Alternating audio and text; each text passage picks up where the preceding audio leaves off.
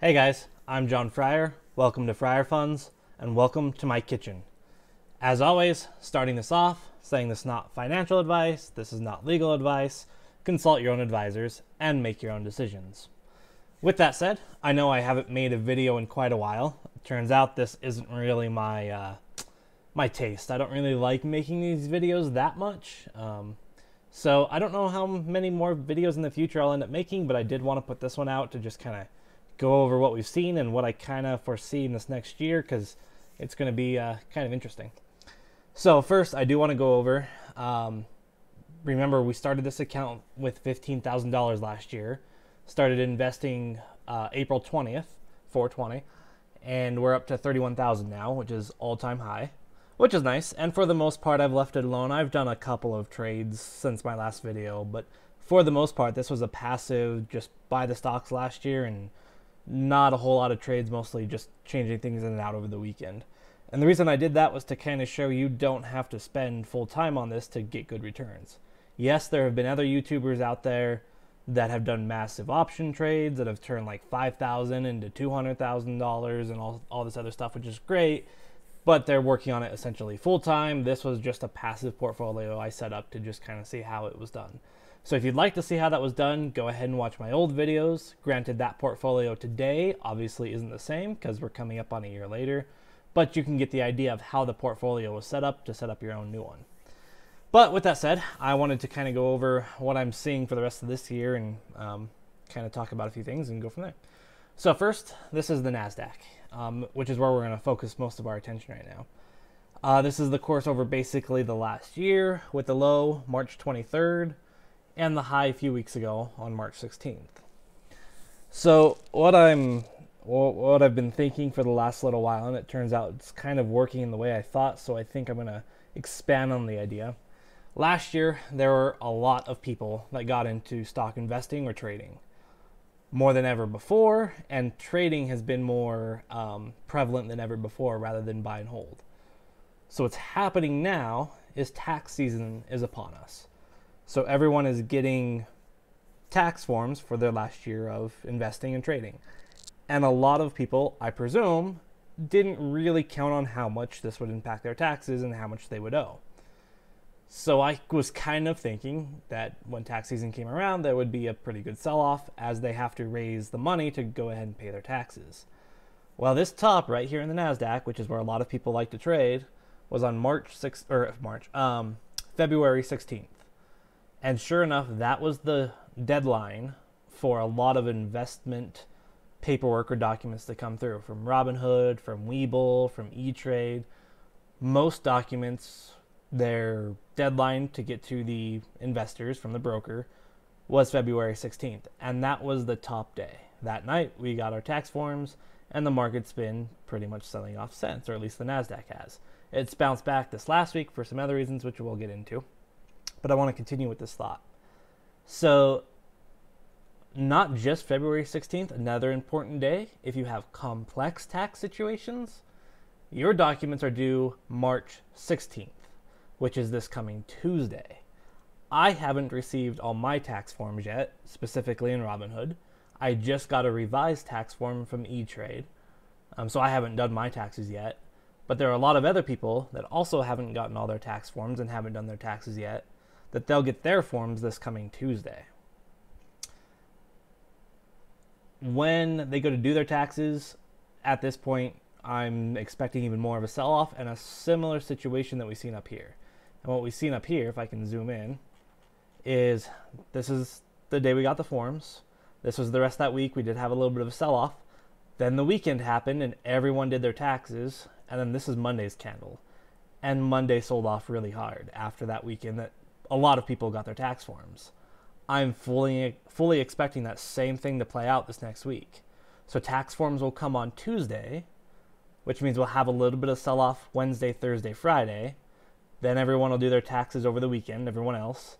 And then next Monday, what day would that be? The 22nd, we'll have a massive sell-off again in the NASDAQ and possibly the others too, but the NASDAQ is what gets hit the hardest by the retail traders here. But with that said, there's something else coming into play now as tax season started, which is slightly different than before. Before, we were getting $600 stimulus checks, and that happened in more so January leading up to this. So we had a massive run up from those $600 stimulus checks. Then tax forms came in and we've sold off with a little bit of a bounce. Well, this time we're just starting to see our $1,400 stimulus checks, which is over double the $600 we got before. However, if you're making over $150,000 for a couple or $80,000 for a single or something like that, you're not going to see the stimulus check. However, I believe that still it's 90 some odd percent of retail traders are going to get this stimulus check and put it into the market. And we've already seen some stimulus checks clear here on Saturday. And sure enough, today, Bitcoin crossed 60,000 for the first time. So it's had a run up just today. So here's kind of what I'm looking at. Monday, the 15th here in 2 days, we're going to have a massive gap up in the NASDAQ. Everyone that got their stimulus checks are going to put it in. Everyone anticipating their stimulus checks are going to put it in. And everyone expecting those with stimulus checks to put their stimulus checks in are going to go in. So Monday, I'm expecting a gap up with a strong day come Monday. Then Tuesday, tax forms come in. Depending on what time they come in, we could see the sell-off start Tuesday. If they don't come in until after the market closes, I expect another good green day on Tuesday, although probably not as good as Monday. Then Wednesday comes. Well, again, it's going to depend on when those tax forms come in. If they come in before market Tuesday, I'm expecting the sell-off to start on Tuesday.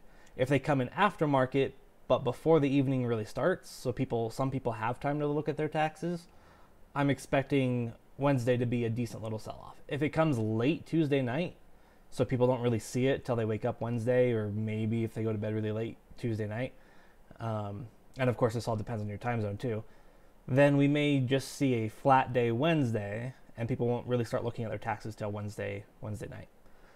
And then Wednesday, Thursday, Friday, those 3 days will probably be a sell-off towards the end of the week.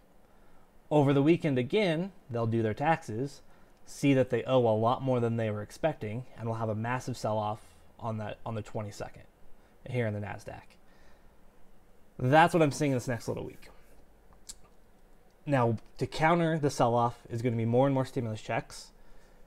And there are people, such as myself, we knew taxes were coming. We've been investors for a long time, or even if you're a new investor and you've just done the research or whatever, and you know taxes are going to be killer, you've put the cash for your taxes aside.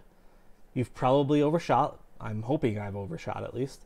So you'll have some money after you do taxes to go buy on these dips.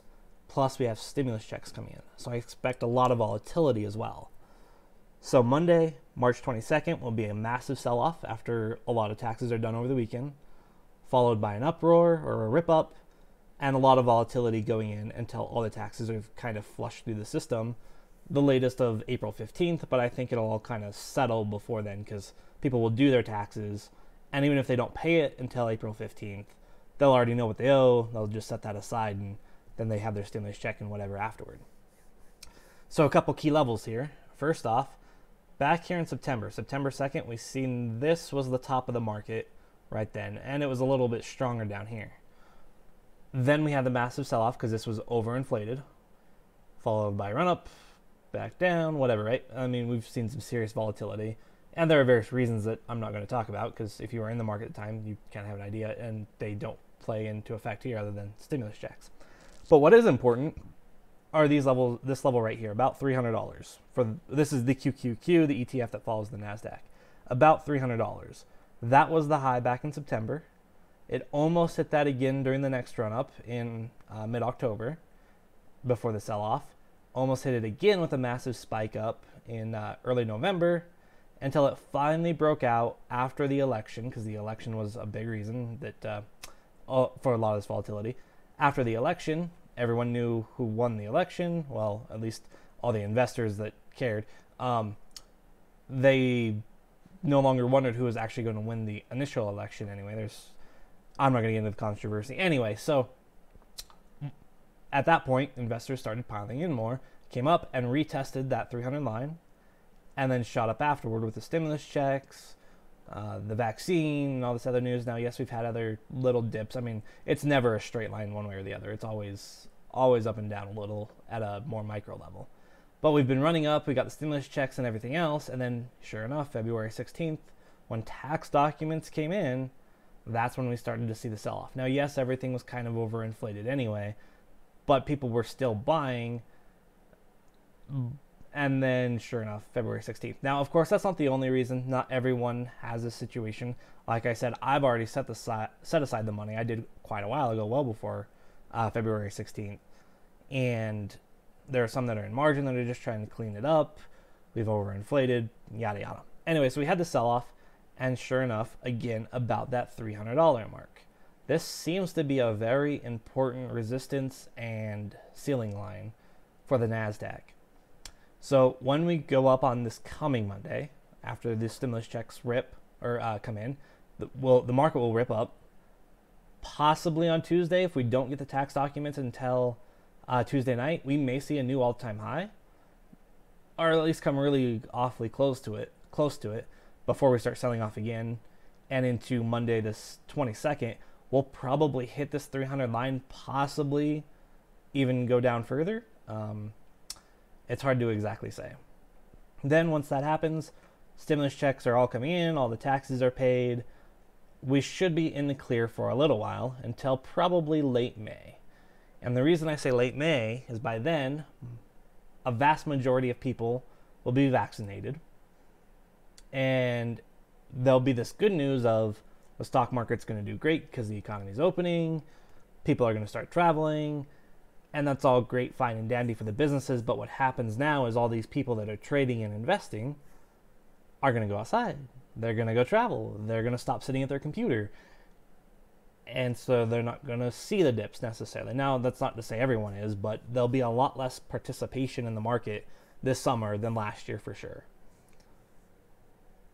With that comes another major catalyst this year, and that's retirees. Now, we've already started the big boom of baby boomers retiring for the year. I had already kind of heard this through the grapevine, but then my uncle is one of them that very much matches the description. He was thinking about retiring last year. Then COVID happened. So what happened? One, he saw his retirement during the sell-off drop drastically. He went from having to go into the office to working from home, and he was planning on retiring because he wanted to be able to travel, and then you can't. So what did he do? Well, he continued to work, put more money into his 401k for his retirement, worked from home, so he didn't have to go into the office, so it kind of felt like a weird retirement, and wasn't traveling because he couldn't travel anyway. Well, now all of this is over, vaccination's here, basically. He plans on retiring here really soon, and so do a lot of other people that wanted to retire last year. Now, yes, there were some that were forced to retire because they lost their job, as it wasn't a type of job they could work from home, but I will say that those either became market participants or they never were in the first place in a lot of ways anyway, because they didn't make enough or didn't contribute to their 401k or whatever. So you've got these baby boomers that were going to retire either towards the end of 2019 or last year in 2020 that didn't. Even big guys. Jeff Bezos, the CEO of Amazon, he plans on retiring this year. That's kind of crazy to think. Bob Iger, who was the CEO of Disney, had retired February 25th, 2020, right as the pandemic was kind of starting. Really good time and really bad time. So, the pandemic hit, everything shut down. Disney was in a lot of trouble. So what did they do? They called up Bob and was like, hey, Bob, we know you just retired. We just put in this new CEO, and this new CEO is great, but he's only been here, a week or a month or whatever this was. And yeah, he's been with the company for a long time, but not in the CEO role. Basically, hey, Bob. What I'm trying to say is, we need your help! Okay, cool. I thought that was funny. Anyway, so Bob came back with Disney, and Disney's at an all-time high again, and Disney's rocking, and so he's going to retire later this year.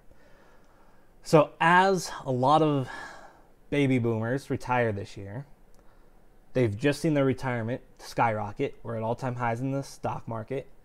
They're going to be worried about losing it and funding their retirement. So they're going to move into fixed income, which means they're going to try to buy bonds, which for various reasons that's kind of a bad idea, but we'll get into that. They're probably going to want to buy gold because, yes, the new generation, my generation, we like Bitcoin for the most part. Very few of us like gold. So that's why gold's kind of been selling off.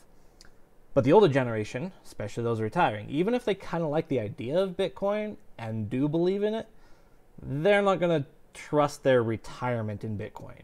They might buy a little here and there, but they're going to trust gold more so. So gold's going to take off. Bonds could take off.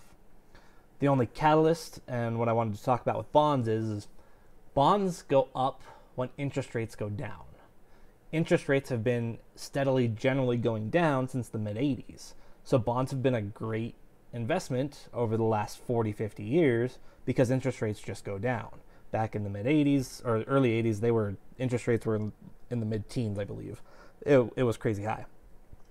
Well, the inverse effect happens when interest rates go up. Now, yes, again, at the micro level, interest rates go up and down all the time. But at this point, we're pretty much as low as we can get with interest rates. And they're going to have to raise interest rates with all this money they've just printed. And as the economy and everything comes back, they're going to have to raise interest rates. Now, the Fed has said they're not going to raise interest rates until next year at the earliest, possibly 2024 is possibly the latest. They're not even thinking about raising rates. But a lot of people are kind of betting against that because they expect a lot of inflation. One inflation hedge is gold. Either way, they will have to raise rates over the next coming years. Whether it's this year or in 2024, at some point they will have to raise rates. And when they do, bonds drop off. So investing in bonds, if you're looking for growth, is a really bad idea because as they raise interest rates, bonds go down. Because the yield change, I'm not going to get into how that works. But yeah, bonds go down when interest rates go up. So buying bonds isn't the greatest because it's going to go down and your payout's going to be the same. Interest rates have already come up to about 1.5 for the 10-year, which isn't too bad. But really, before the pandemic, not long before that, we've seen 3% interest rates. So we still have a long ways to go before we get to a higher threshold. Dividend stocks, a lot of them do yield over 3%. 3 to 5% is a good range. A couple are higher than that. A couple of REITs are higher than that. But those are kind of dangerous if bond yield rates go up, because if you are in a stock that yields 3%, and it's probably safe, but then you have this bond doing 2.5%, and it is safe, or at least it's safe assuming you believe the U.S. government isn't going away or the dollar's not going away, they're going to switch out of the dividend bonds or dividend stocks to go over to bonds. At least that's what my thought of how you would move your money if you're looking for fixed income. So I'm a little worried about that. And as they raise interest rates, tech companies tend to sell off. That's what they're contributing a lot of this sell-off to, is interest rates. Not necessarily that they're high, because they're still not high, but it's the velocity at which they've come up to 1.5%, because it wasn't that long ago, like 2-3 weeks ago, interest rates were, I think it was like 0.6 before this all kind of started. So that's what a lot of the media talks about, is because the interest rates are going up quickly, tech stocks and such are selling off, which is part of it, but not the whole story. I think taxes have a lot to do with it as well. And yes, retail investors don't make the mass movements, but they make a lot of the micro movements, and micro movements add up over time. So when you see a bottom like this, 300, this is probably where a lot of the big money, the institutional investors, come in or leave in the opposite direction. All these little moves up and down are the retail investors these days. At least that's how I believe it's basically moving. So this may be a temporary high. We might see this next week again as we rip up on Monday, maybe Tuesday, depending on when those tax documents come in. We're going to go down because of taxes. Then we'll go up as stimulus checks go and come in, or as stimulus checks come in and clear, taxes are paid.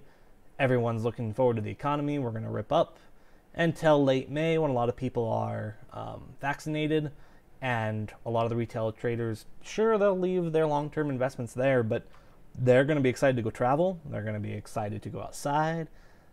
Some will stick around, but the amount of people participating in the market at that point won't be very high. And then you're going to have a massive wave this year of new retirees that are going to change their 401ks to be more safe investments. They're going to buy gold. They're going to buy bonds. They're going to retire, opening up a lot of jobs, which is good. Just the only issue is that they're skilled jobs generally that are harder to fill. But they're going to go travel and stuff.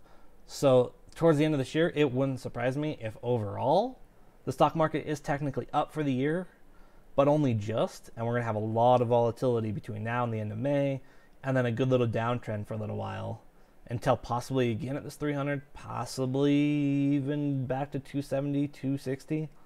We'll kind of see how that plays out. But that's kind of what I'm looking at for the outlook of the rest of this year.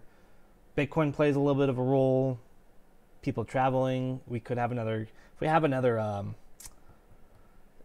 vaccine-resistant COVID strain that everyone worries about, and of course political tensions could come in, and a lot of people are saying the dollar is going to fail. There's all this other stuff, but that's kind of harder to see, at least in the short term. We could see hyperinflation, but is it going to last more than this year? Because when you do a year-over-year comparison, yes, 2021 is going to have massive inflation compared to 2020. But if you compare that to 2019, is it really? And as we get into 2022, is it just going to equalize and we're not going to see the mass inflation that a lot of people think? We've seen inflation in asset prices, stocks, and real estate. And there'll be a crash in those at some point in the future, but I don't know. Anyway, that's all I'm saying is stocks are going to be volatile. Taxes and stimulus checks are going to probably have the biggest impact on the stock market in the short term. And then towards the latter half of this year, people retiring and market participants leaving is going to make the bigger impact. So that's all I've got. Again, not financial advice, not legal advice. And this is just my outlook, and I just wanted to get it out there. So thanks. Talk to you next time.